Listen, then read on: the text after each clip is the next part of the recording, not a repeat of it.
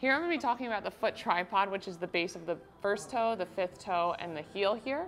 And what it does is it contracts together to create a nice base of support for our feet. So when we're down, you'll see that if somebody is not contracted here, it just kind of collapses in. But as Perry, if she contracts her first toe towards her heel, you see that this shortens, and this is called the short foot drill. So this is a great exercise to help strengthen your foot tripod.